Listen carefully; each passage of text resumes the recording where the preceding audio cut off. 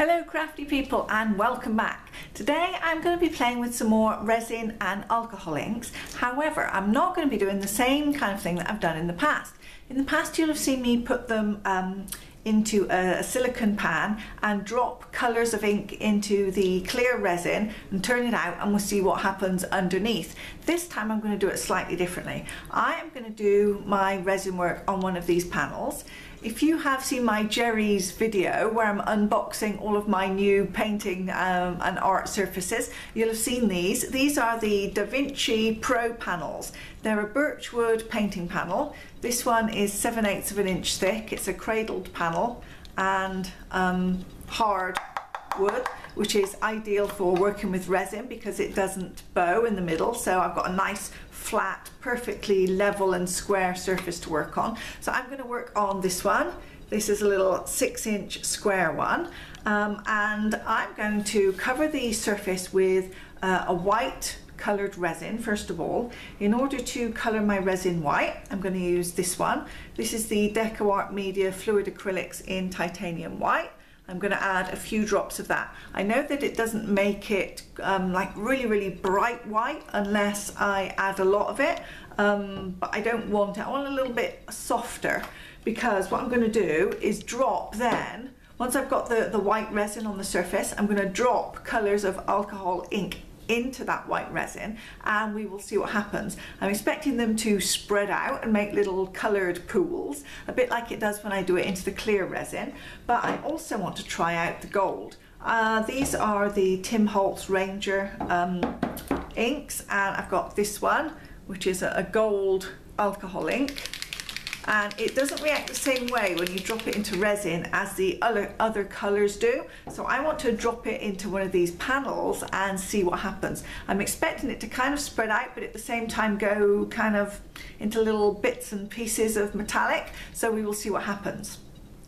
Now when I work with resin and alcohol inks, I like to use my little gas mask here, my respirator. So while I'm doing the actual arty bit itself on the panel, you won't hear me talking because I'm going to be wearing my mask, and you won't be able to hear me say anything. So I'll put some little music in there. If you don't like the music, then turn that off, of course, and I will come back at the end and we'll have a look at the finished art and talk through it. Also, I'm going to put this one on normal speed. Sometimes when things are, you know, taking a long time, I'll have a tendency to speed them up, but some people have asked if I can keep them on normal speed, so I will do that with this video.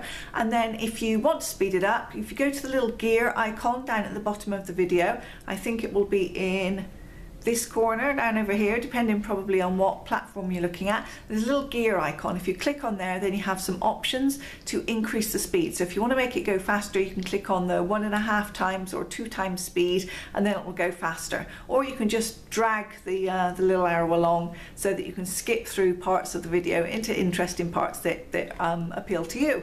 So I'm going to get my gas mask on, I'm going to get my resin mixed up, and I'll see you back here at the end once it's all done.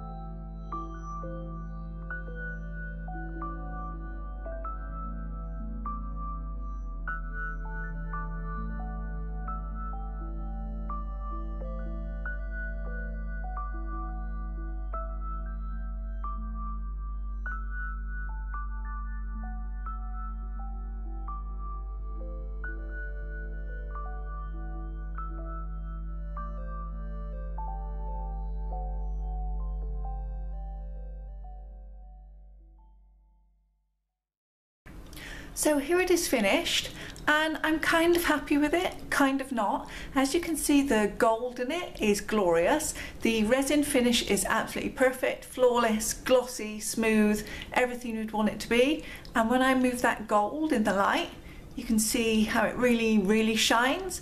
However, I think if you look at it as a whole from the front, the gold has basically kind of spread out a little bit over the colours and muted them. So where they were quite bright colours as I was adding them, once the gold spread out, and I think here, let's see if I can focus in here, here is a good example. You see, once the gold has spread out, it kind of makes everything look a little bit dull. And it sits on the surface of the other colours and kind of mutes them.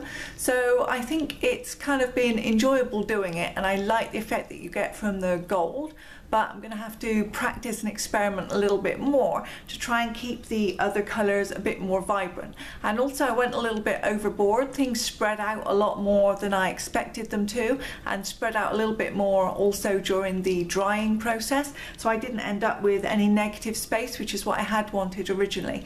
So it's been a fun and useful experiment. I'm not overly happy with how it came out compared to what I thought it was going to look like, with a lot more bright colours, but it's been interesting, and now it'll be time for me to give it another try and see what I can do with this idea next time. So thanks very much for watching, stay crafty, and I'll see you here again soon.